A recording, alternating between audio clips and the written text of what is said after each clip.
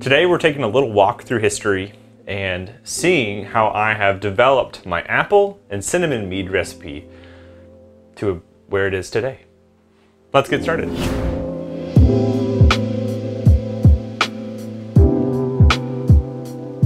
So what I have here are 4 different years of this mead recipe, or I guess development of it. We started in 2017, and I'll tell you the recipes and stuff as we go along. This is a 2017 version, so mead number 2 that I ever made. This is a 2018 version, this is a 2019 version, and this is a 2020 version. Now we're in 2022. This is kind of where I landed, and I've made some minor tweaks, which I'll talk about my full on 2022 version in a little bit, but basically 5 years of this recipe. So we're gonna go ahead and kind of just start at the beginning of this recipe. This is the 2017 version, and I'm gonna go ahead and unwrap and uncork. All right, so this, wow, that's fragrant. Sorry. This is the 2017 version. I'm gonna go ahead and pour it. It's obviously darker, clear bottle, means that we can see it already.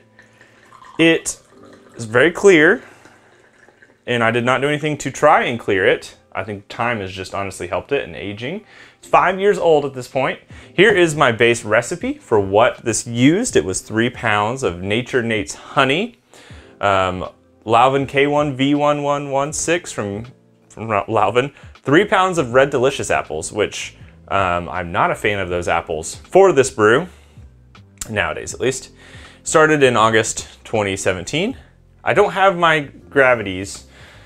I did not start off doing that, bad on my end, but I believe it, I mean, I started with 3 pounds, so we're sitting probably at like a 13, 12, I would say 12 to 14% ABV. It went dry, I did not do any back sweetening, no stabilizing. So, very clear, very nice looking. I introduced the apples into the, I believe the primary in this one. I threw them in with that primary. So, in the Red Delicious. So, this has a lot of warm honey character. You really get a lot of the floral side coming out with time. That has really helped exaggerate the floralness. It's got a sweet aroma, which is nice. Not a ton of apple presence, I will say. And not a ton of cinnamon. I'm a little bit underwhelmed by the amount of cinnamon. Ooh, it's very smooth. Huge body. Oh, it's juicy.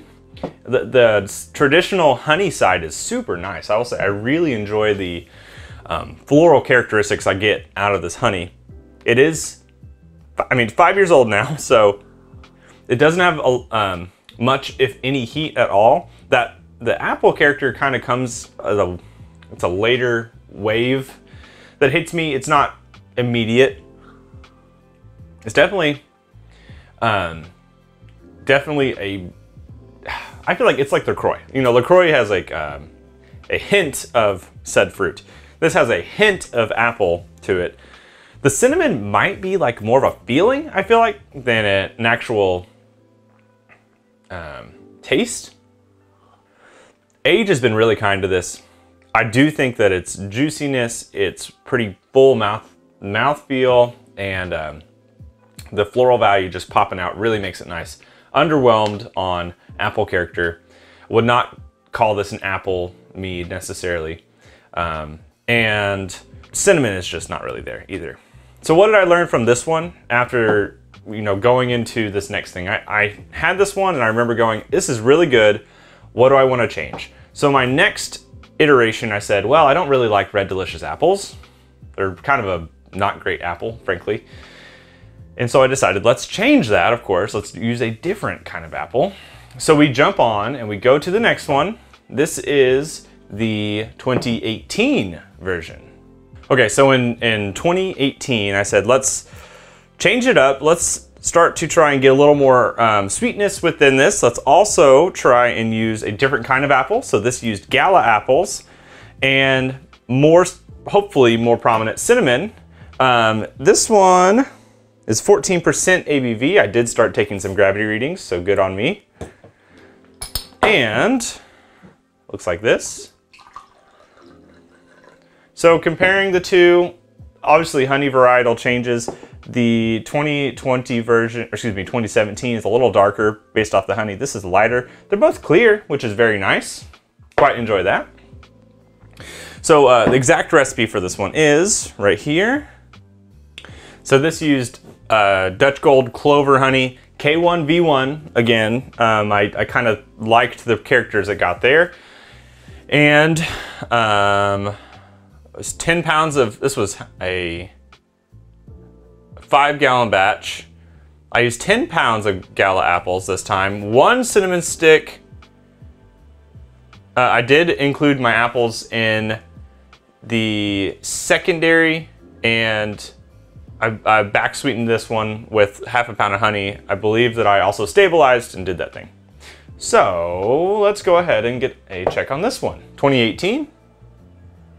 Ooh, different honey warmth. This one had a lot of warm, yeah, super dark floral notes. This one has way more bright presence. You get more cinnamon on the nose, definitely more apple, apple-y, bright apple character. And I think that's attributing partly to the change of apples.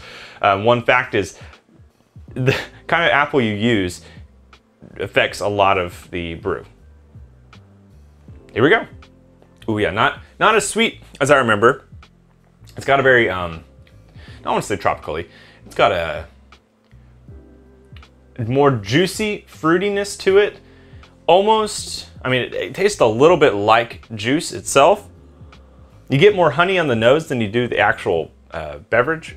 There is definitely the cinnamon character. I believe using a cinnamon stick for I don't remember how long. I didn't keep great notes on this, but I feel like the cinnamon stick was on for maybe like a month, which is a lot for what I normally do now. Way brighter honey, way brighter apple character. I like Gala apples. I've kind of started using them more. It's definitely lacking sweetness. Sweetness would help bolster up the apple character. The apple character itself is like, it's still an essence of it. It's a more prominent essence, but it is not, to me, extremely apple-y. It's not like I'm taking a bite out of an apple. Not necessarily like you need that. I did, with putting these into the secondary, the apples in the secondary, you are allowing a little bit of re-fermentation on skins, which adds some tannin. The only tannin adjustment there was that. Okay, so it also has some, that clover honey has a bit of mintiness to it, which is interesting. So then I made this one, and I wasn't totally pleased with it. I remember that I liked the apple character growing. I liked the cinnamon character growing, but then I thought back sweetening would help this continue to grow and get better. So I decided to do something new. I did switch honey characters, or honey varietals again. So this is the 2019 version. So the honey character varietal change was just something I wondered what would happen if I used avocado blossom honey. So that's why this one's so dark. It clearly has I don't know if you've ever used avocado blossom honey, but it is literally this dark all the time. The recipe for this one is 3 years old at this point, so this one used a combination of apples. I used, of course, avocado blossom honey, as I mentioned, Honeycrisp apples, Gala apples, and Pink Lady apples in combination. Cinnamon stick, and then I also used the QA23 yeast. So I swapped yeast because I liked what was happening with the K1V1, but I also realized it is a very strong yeast. It goes up to 18%. It's intended for like high gravity brewing, which means it can sometimes blow off important characters and flavors. So I switched to the QA23, which I had heard at the time was notably good for apple and malic based fruits. So I switched to it, and we have this. Ooh, yeah, that's... So the honey and the darkness of the honey with the cinnamon plus this, like, the apple characters we have make this feel a little more pie-esque. It's kind of got like a cooked or Maillard, what is it? Yeah, Maillard reaction whenever you like cook the apples. Yeah, I love this aroma. It feels like a candle. I mean, it smells so good. Here we go. Okay. I mean, it's dry. I did not back sweeten this one. I think I was like, oh, I like it where it's at. Like, the characters are developed nice and it has this perceived sweetness. Well, the sweetness to me right now is not enough to help push forward the apple character. But the combinations, the cinnamon plus the dark honey roastiness is really nice. The thing I learned from this one that I really liked, that I took forward to the next version, was the combination of apples. Using a combination to get a variety of characters from them. And I don't know that I used Pink Lady in my next iteration, but Gala and Honeycrisp have become two of my favorites to use in this brew. I also enjoyed what was happening with the QA23, but I don't know that it is what I settled on. I gotta look and see. Yeah, this next one I actually switched back to K1V1 because I was like, I'm ready to go back. And I don't know that I liked all the characters coming out of the QA23. I don't feel like it preserved enough of the apple character as I was getting in previous versions. So I switched back to that one. Again, I don't know if that's the best choice. There's obviously a lot of yeast for this recipe. This one's not bad. Needs some sweetness. I still learned that lesson from these two, from the 2018 and 19 versions, is it needs a little sweetness. There's no dry sizer in this case that works well. The cinnamon just kind of takes over. So that led us to 2020. So we've gone through 2017, 2018, 2019, and here's 2020. All right, so this one looks super nice, very clear. This one is where I think if we're gauging on me developing this recipe, over time, let's say this started at 50% greatness, we kind of went all over the board. And I took my lessons I learned from each one. So it was like 50% there. 2018 came around. I think I learned and got up to about 65% with a not yeast change, but an apple change. Maybe a little bit of process change. 2019, I think I went backwards in time and I was like, okay, I didn't like what I did with the different honey character, different yeast change, so I went down to like 40%. This right here, I'll go and tell you right now, is probably setting at around 85%. I was almost there as far as development is concerned. So, looks really good. Here's the recipe on screen right now. It used alfalfa honey, which was a little bit different. A combination of apples. I used, again, Pink Lady apples, Gala apples, and Fuji apples, spring water. The cinnamon sticks, I added 2 of those cinnamon sticks for this 5-gallon recipe, which I have since then upped my amount of cinnamon I add in. And then I back sweetened with more alfalfa blossom honey. So the combination of apples here was very helpful. Again, return back to the K1V116. Here we go. A little more muted nose. Get an okay amount of floral. Very bright, kind of has a little more acid on the nose.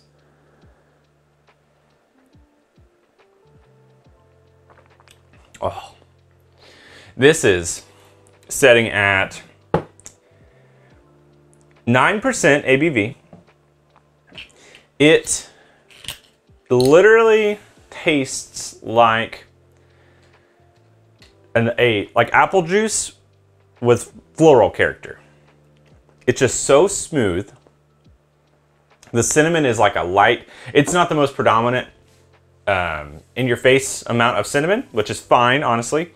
I have since upped my cinnamon stick values and amounts, and I'll talk about that in a second, but there's a nice little bit of cinnamon in there with a ton of apple fruitiness. And again, combinations of apples. If you're gonna make an apple mead, you could use juice as your base, which again, we'll kind of talk about that in a second, how that changes things and how that changed things for this right here. But what I've found is fermenting on the skins with apples actually helps add a little bit of tannic value. When you ferment on the skins, make sure that those skins, like you actually kind of wash the fruit a little bit, because sometimes some supermarkets will put a little small amount of wax. It's like edible wax, so if you eat the skin, it's not gonna hurt you, but that wax goes on the apple to help preserve it better. And if you don't get that wax off, then you're going to have that mess up your brew, and I'll talk about that here in a second.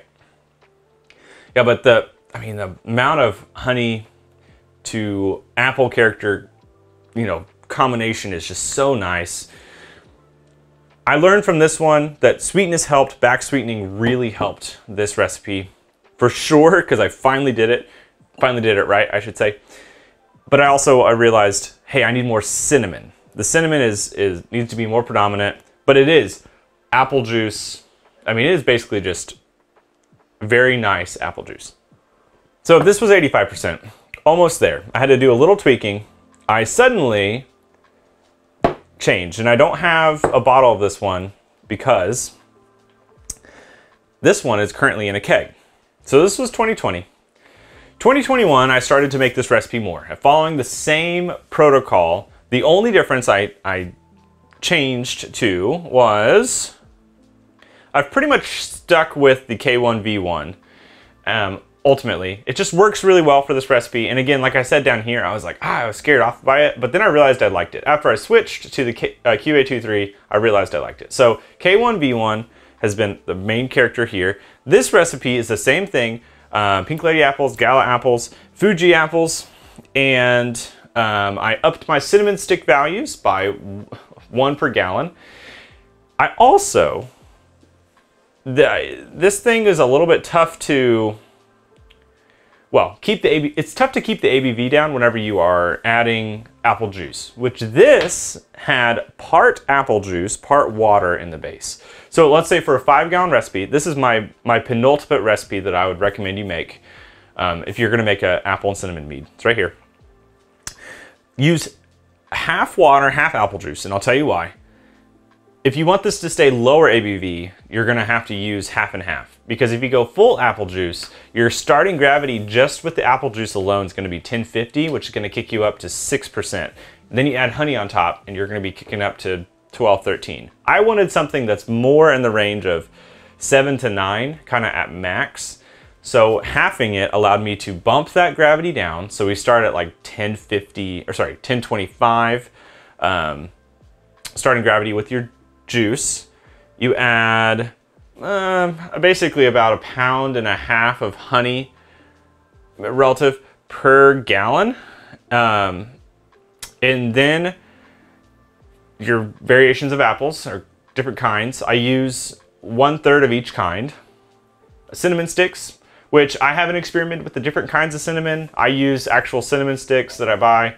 And then K1V1, back sweeten after you stabilize with more honey, whatever kind of honey you want, and you have this. One thing I didn't mention here that's important is when you add your apples in, I have found that adding them in the secondary fermentation and or post fermentation stage is the best way to get the most apple character out of them. Now, I also enjoy and have found success with stabilizing and then adding my fruit in. Normally this leads to more actual fruit character retained because fermentation can sometimes pull and change those characters. So I actually stabilize and then add my apples in, and it tends to work well. This is a carbonated version. Essentially, I updated my recipe from 2020 and said I want this to be a little sweeter, a little more cinnamony, and I want to carbonate it. So this is force carbed, which is why it's in this glass. I don't have a bottle. This is in a keg currently. Oh yeah, I love this. Again, very much so like this. Bright apple juice. Way more cinnamon profile to be found here. It's kind of coating your mouth, has a mouthfeel aspect. The yeast have done a great job of keeping and retaining the quality of the honey here, which I really like.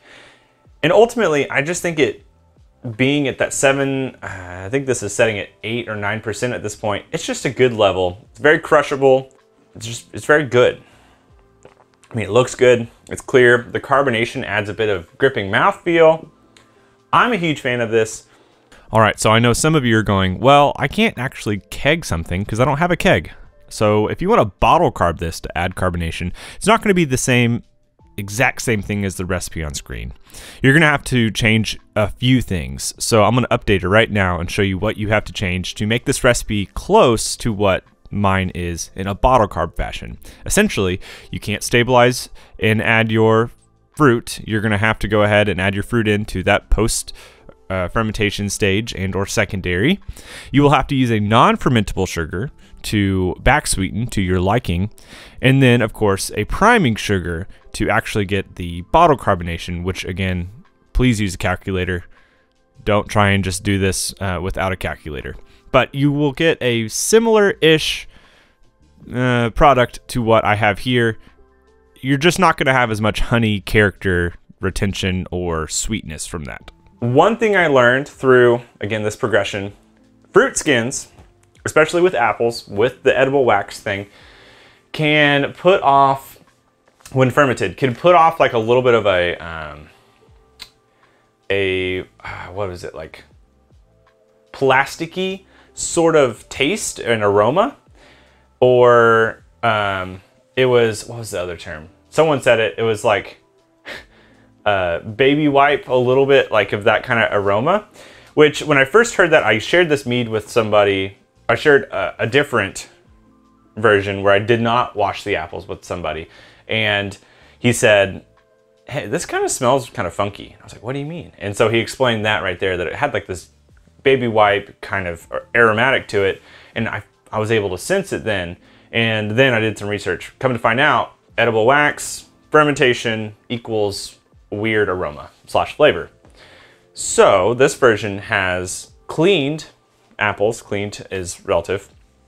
So what you do is, normally you take and put them in a little bit of, not hot, super hot water, but water to make that wax kind of melt enough, and then you can kind of just clean them up. I chop mine alongside my apple juice. I basically just cut them into 8s or whatever the size is there, get rid of the cores and get rid of the seeds so you don't have to deal with that. Put them in there, and normally in the secondary. Secondary fermentation is where you can get most of that apple character pronouncing, and there's some tannic value that comes from the skins. Varietals of apples will help you get different characters, which is why I do that. This one's super good. Cinnamon stick in for like 2 weeks. I'll put all these instructions up here. This is my penultimate recipe. I feel very good about this. I've been, my next step is to try and bring the cost down. And so I'm kind of experimenting a little bit with apple juice concentrate. I don't know that I'm gonna go very far with it because I've had problems in some regards with it getting the same results. Apple skins have just been really helpful. Fermenting on the real fruit, apple juice, all of that is super helpful. I hope you've enjoyed seeing this progression. My whole goal with this is to show you that this is a 5-year-long recipe development. Essentially, it's taken a long time for me to get to this point, and it's taken batches and batches. I've probably made this mead 20 times at this point, and you know, these are kind of stair-stepping milestones of where I've grown. I hope you've enjoyed getting to see this progression. This just takes time, and it's important that you keep trying new things in order to develop your recipes. So do that. Don't just make things once and give up on it, especially if it doesn't turn out the way you want. Tweak it, make small changes or large changes if you need to, and try again. So thanks again. I'll see you next time in a future video. Cheers.